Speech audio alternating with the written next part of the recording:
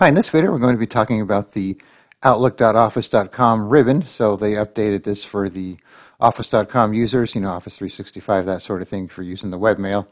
So you'll notice it looks more like the ribbon that you have in Microsoft Office products. And if you're using the free Outlook.live.com, you'll notice it's pretty much the same here.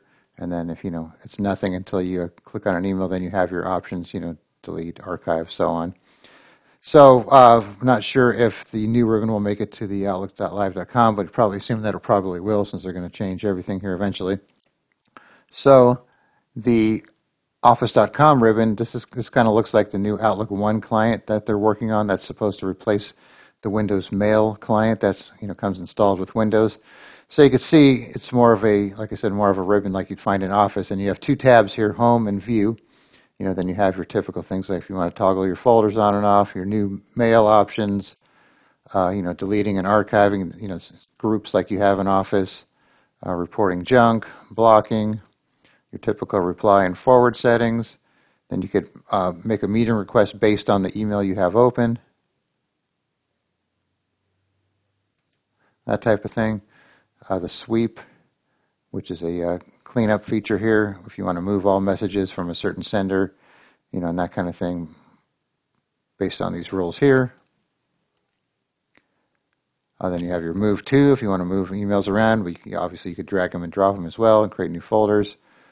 Rules that you could do, within Outlook, the regular Outlook client and also the webmail client, you could make rules. Mark messages read and unread, set your categories, assign flags, pin emails if you want to do that, snooze emails, so if you want to be reminded later, policies that you want to apply to emails, groups, and then of course the add-ins that you could add to Outlook. And then the View tab here, you got your settings, which you could get, same thing as going up here.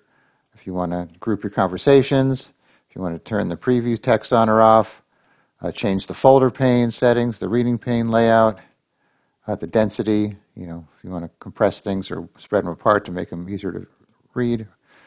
And then you have the immersive reader, which will actually read your emails to you, and then print. And then off to the side here, you have this little arrow here if you want to give it a more of a simplified look to give you more space, but then you don't get the labels and you don't get the groups. You just have to know what you're doing here. So I kind of like this one better.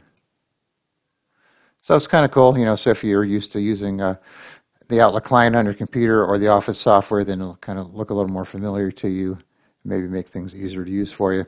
So like I said, not sure when or if it's going to make it to the free Outlook.live.com version or not, but I would assume it should.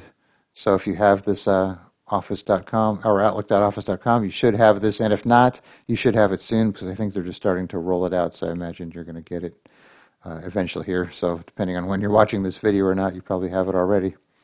All right, so just want to give you the quick overview in case you're kind of wondering why things changed and it looked a little different. So check it out and see how you like it. All right, thanks for watching and be sure to subscribe.